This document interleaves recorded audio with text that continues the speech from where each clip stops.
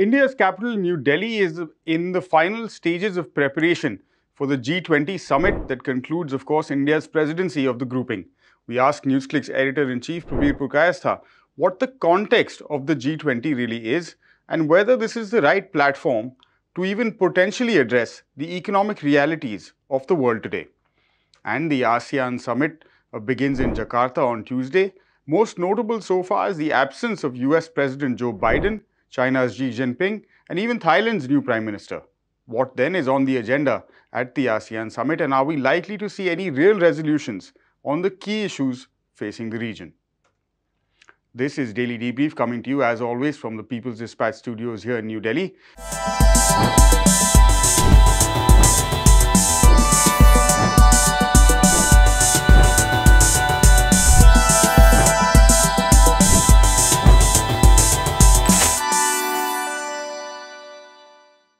New Delhi, among the largest cities in the world, is gearing up to come to an almost complete halt as world leaders, particularly those from the West, arrive for the head of state summit that will conclude India's year in the chair of the global economic club, that is the G20.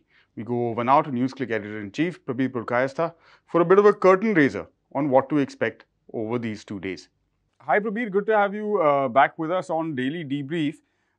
New Delhi is shaping up or gearing up rather for the Jamboree, that is the summit of the G20 grouping of nations, and of course the population 30 or so million, including migrant workers who come in and out of India's capital, set to face a significant set of difficulties, particularly the poorest section among Delhi's population.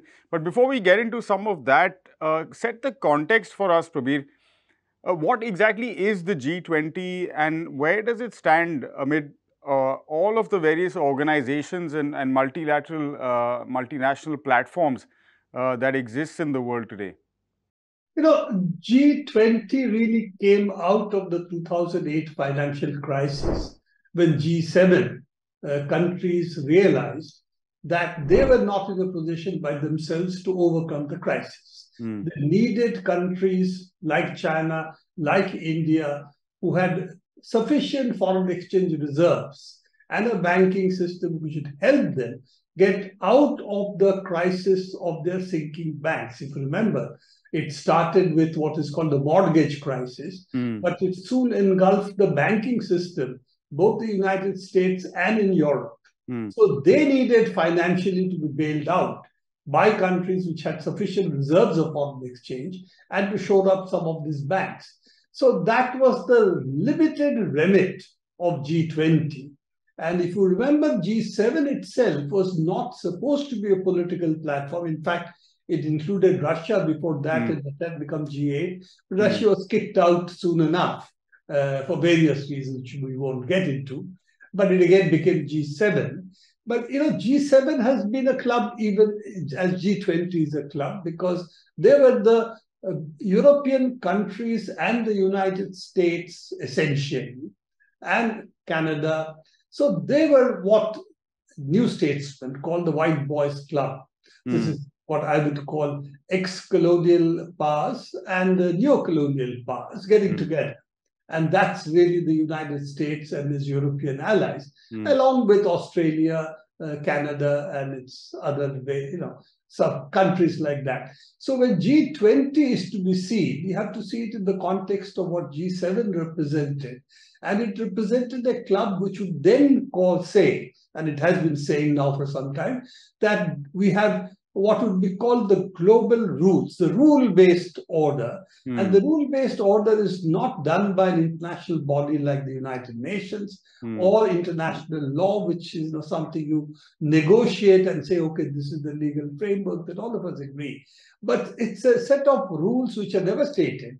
But the rule-based order means we make the rules and you have to follow it. So it's like the constitution, I guess, of the United Kingdom, where there is no written constitution.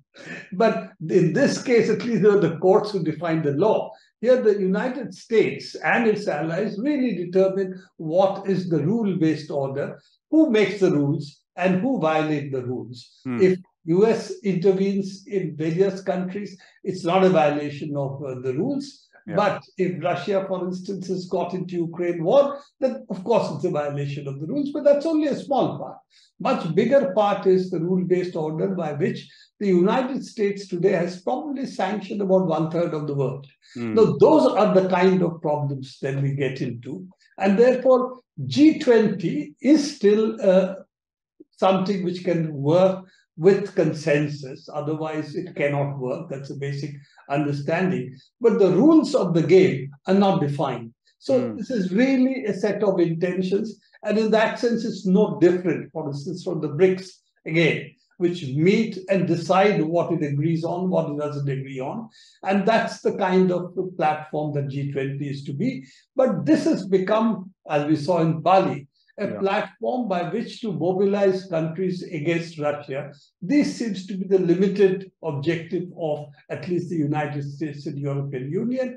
And of course, there are a number of countries against India, including Brazil, who would say a war should be stopped. That is one part of it.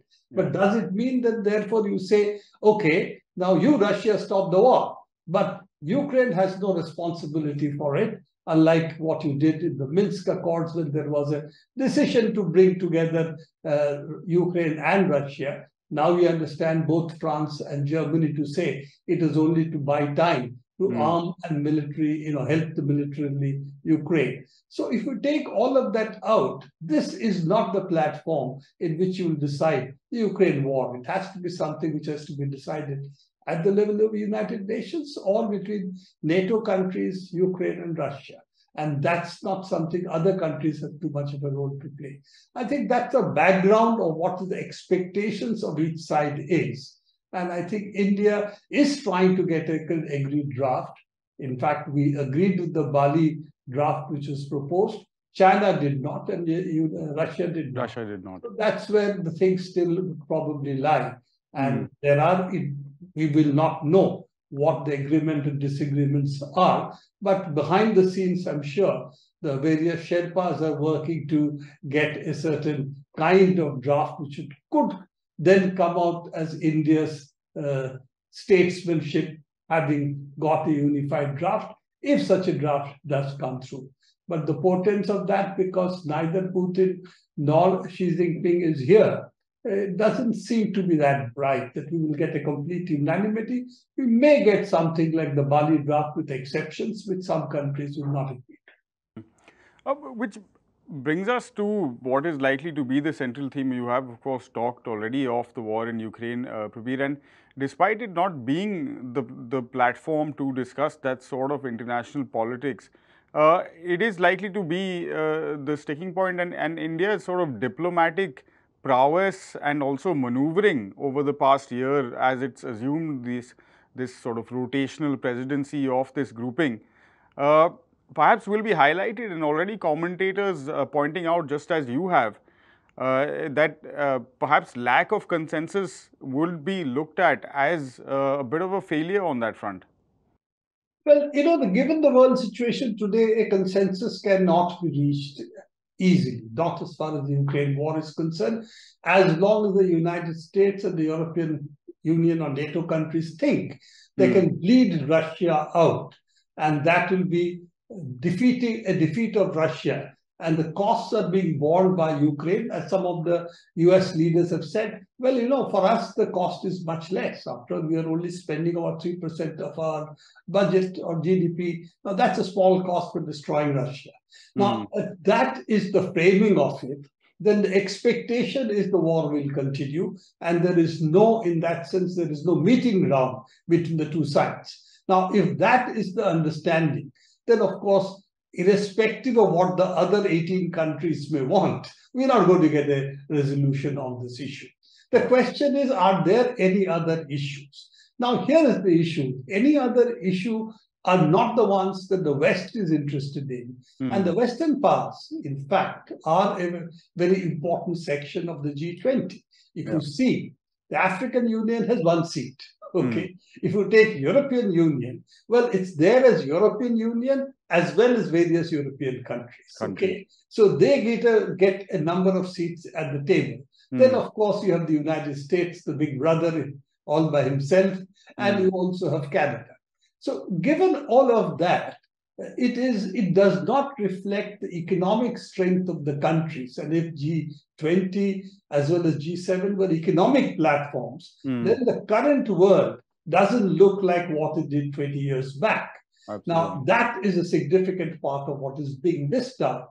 If you see, for instance, simply the economic weight of G7 or G7 plus the European Union countries, if you take that and look at it via the Asian countries today, that's China, India, Saudi Arabia, Indonesia, you will see that the world has changed significantly from that age, which, at that time, G7 was about 41% of the global economy. Today, it's much less. So, and it's also true, the BRICS countries, the economic weight is today bigger than that of G7.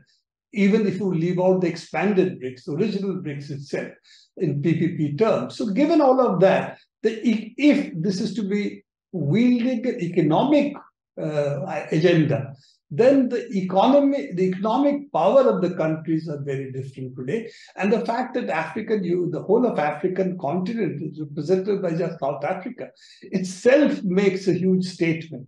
And the European Union is there, but African Union is not. And that's why I think India has put forward the idea that the African Union should be part of the G20. So these are some of the issues which are very glaring. And this, they really hit you in the face. That is the neo-colonial vision of the world. Is that to continue, or is there going to be a different way of looking at the world? Unfortunately, if you're looking at Europe and you're looking at the United States, it doesn't seem to be so, because you take Borrell, European Union head, who said, we are a garden, the rest of the world is a jungle, who are trying to enter the garden. Now, that is the framing. If that is the framing, then, the jungle has something to say on that. And I think that is the problem that the European countries and the United States and Canada, Australia, its various allies have to face. But this is not the world that a large number of countries in the world would like to continue. And some rebalancing of economic forces have to take place within such groupings. And I would say G7, G20 really represent the past. And the fact that India has put a lot of stake into it is, in fact, not going to lead it to the kind of results it's looking for, because this is a platform which really does not today represent what's happening in the world. Which maybe brings us to a concluding point from you, Prabir, on the expanding BRICS as well as other regional cooperation organizations. We've talked about the Shanghai Cooperation Organization in the past. There's an ASEAN summit happening in Southeast Asia as well. And all of these groupings are more than just clubs. They are based on some sort of understanding of international law that is, based on years of negotiation and understanding and debate around issues involving multiple nations. How do you then look at the tightrope that, in a way, India is trying to walk by balancing, of course, its existing relationships with Russia and also, of course, its trade with China, but trying to keep the United States and Western democracies also on its side and sort of batting for both teams, as it were?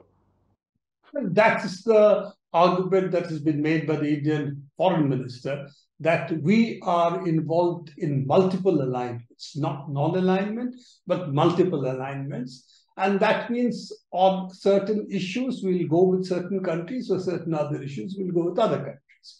So, okay, I do think that what came out of the national movement was non-alignment, and still the reworking of the global relations, particularly with respect to Africa, still remains on the agenda. And that's why you have right now, against the neo-colonial regime that France introduced in its former colonies, you are saying revolts take place. And it does seem United States doesn't know which way to go. It cannot abandon France, at the same time it cannot go with it. So it's sort of caught in a kind of bind over there. So this is the kind of colonial baggage a lot of the countries carry, not India. And I would say the Soviet Union, in that sense, had a huge role to play in African national liberation struggles. And a lot of the credit still goes to Russia. How much they can claim or not claim is a different issue. But they do look upon Russia, therefore, favorably because of their anti colonial past. So I do not think this multiple alignment part is something which is in the long term sustainable, because at the end of it, the real issues today, economic terms, is not just India's economy. India is a continental sized economy. It can do a lot of things by itself, just as like China could do. And Russia has shown that it can do. But ASEAN countries you have mentioned, if you have a look at the map, you will see they're all island nations except Malaysia. And Malaysia is actually a projection into the Indian Ocean. So they are really a part of that grouping, which has for a long time believed that trade is the answer to their identities. And they have been trading nations for a long time. And they therefore wanted to also have trading relationship with the United States as well as China. And if you remember, it was the United States who pulled out of that. So ASEAN is going to be economic terms very important, and RCEP means that they're also with China economically, just as Japan is, just as South Korea is. So that is one part. Look at the other part. We've already talked about West Asia's economic importance. We're talking today about Africa's economic importance. Look at Central Asia's economic importance. So all these are going to play a much more important role in the future, economically. And the question is, what is European Union countries going to do? What is the United States going to do? What is Australia, Canada, the outliers going to do is still an issue. But it is an issue which they have to face up to, much more than the rest of the world has to face up to, because the rest of the world really knows where to go. They want independent economies. They do not want to be dominated. They don't want to be sanctioned based on which side of the Ukraine war you are or not. So that is, I think, the issue that's going to increasingly confront.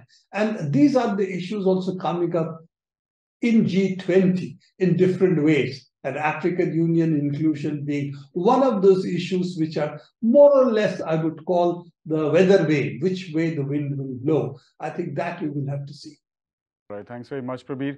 And we will, of course, be covering the G20 summit over the next few days on Daily Debrief and People's Dispatch at large. Prabir, you wanted to add something? I just wanted to add the fact that the Chinese Prime Minister and the Russian president is not coming means that there is not going to be a resolution, for instance, of the Ukraine issue. And we are going to get something like a Bali resolution still. Yeah, but probably even that watered down from the language that was used in Bali itself. They said that this paragraph is not agreed to by all. So that kind of, what shall we say, maneuver, to say we agree to disagree kind of maneuver might be there. And India probably will agree to what the Bali para was, which China and Russia did not agree. All right. Thanks very much, Prabir. We'll leave it there for today. And it's a busy week for diplomatic Sherpas working behind the scenes to build consensus on key issues in Southeast Asia, including, of course, the lack of moves towards peace in Myanmar and ongoing concerns regarding the South China Sea, a subject on which there has been some positive movement in the recent past, but plenty of negotiations still remain. Anish covers the region for People's Dispatch. Let's go over to him now for a bit of a curtain raiser on the Jakarta summit. Anish, we were talking to NewsClick editor-in-chief Prabir Purkayastha a little while earlier about the upcoming G20 summit in the Indian capital, New Delhi. And in that conversation, of course, regional groupings came up and formed a major part of, how some of these clubs operate versus actual multilateral organizations. The ASEAN summit kicking off on Tuesday in the Indonesian capital, Jakarta. And Biden not attending, Anish, how much of an impact is that likely to have on the idea of unity and sort of at least the photo ops that this 10-member nation might have wanted to put out before the summit goes ahead? Yeah, I mean, it's a very interesting kind of set of conditions that the ASEAN meeting is happening right now. Obviously, Biden's absence is one thing. There's also Xi's absence. Xi Jinping is not going to be part of the meeting as either. So what you will have is the only other major countries probably will be India, obviously, and there's most likely to be Japan in involvement as well, participation in the meetings. But like these countries are not the main issue. Like the member nations are the ones who pretty much decide the agenda, what is going to be set in the like what kind of course of action they will be taking for the next year or so. And the current agenda, definitely, the two issues obviously come to mind and is something that is overshadowing the discussions right now. One is obviously Myanmar, where the ASEAN grouping has failed to actually bring out any kind of peace or stability or any action plan that could be workable, and also bring the military regime and the militant opposition together in some ways for a peace that can have some level of resolution in the near future. And this, despite the 5-point consensus that they've created, we have seen absolutely no movement on that part. And it is quite interesting also to note how there is definitely the consensus broke immediately after it was agreed upon.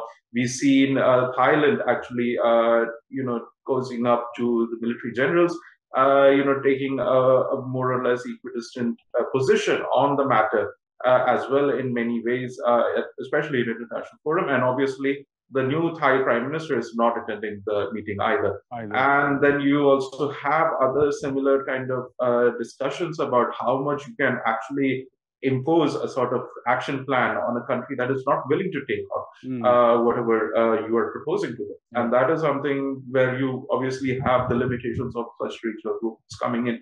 And definitely the other is the South China Sea, which is not necessarily an ASEAN problem. Like there is a handful of nations within ASEAN who are part of the set of disputes on the South China Sea, but it's not something that ASEAN as a whole can really come up with. Like Indonesia, for instance, has no standing on the matter either and does not want to be involved or dragged into the matter. But this is definitely something where you see like more pro-US governments like the Philippines wanting an ASEAN bloc to come up as a unified front against China, obviously coming with the sort of geopolitical necessities of that government at the current moment.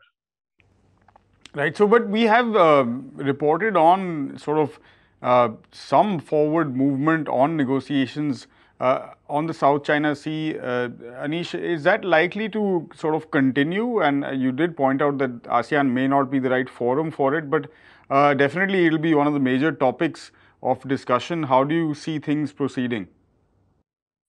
Yes, earlier this year, actually, we talked about, a couple of months ago, we talked about this, progress that actually did happen with China and several of the countries, including Philippines, Vietnam, and Malaysia. But the issue is, Philippines where we saw recent tensions with Philippines and China, derailing the entire problem altogether. Now there is this kind of on multiple issues. There are we do not need to delve into which side was right or which side was wrong, but there is a definite need for both sides to actually agree upon the fact that they cannot resolve this conflict.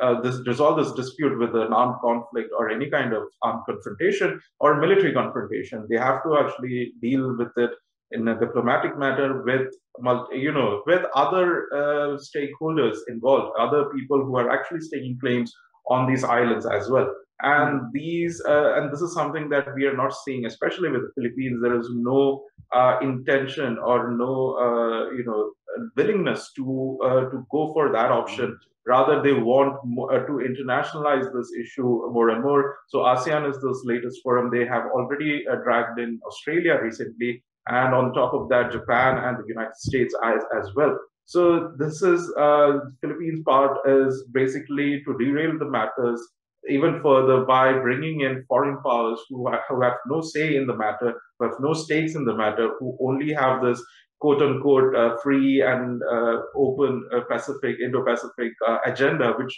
is pretty much them saying that they do not want sovereign rights of any countries to be recognized as long as it conflicts with their interest as well. So this is something that Philippines and like other countries as well need to recognize, that they cannot really have that kind of any kind of lasting resolution if they're not willing to talk, and are more willing to drag in other people who are not necessarily either willing or who are not somebody who are right to be in that situation either, in this dispute either.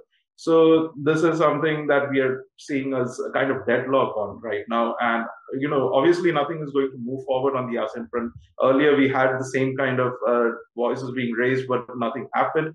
But in the case, and this clearly shows like a severe set of limitations within ASEAN, because we are talking about a diverse range of countries with diverse political systems, and each of them having their own national and geopolitical interests. And there is something like, there are certain things that they can definitely agree on, but when it comes to some very pressing matters, they might find themselves better off doing it on different forums or different multilateral negotiations, rather than use this as sort of a political block to begin with.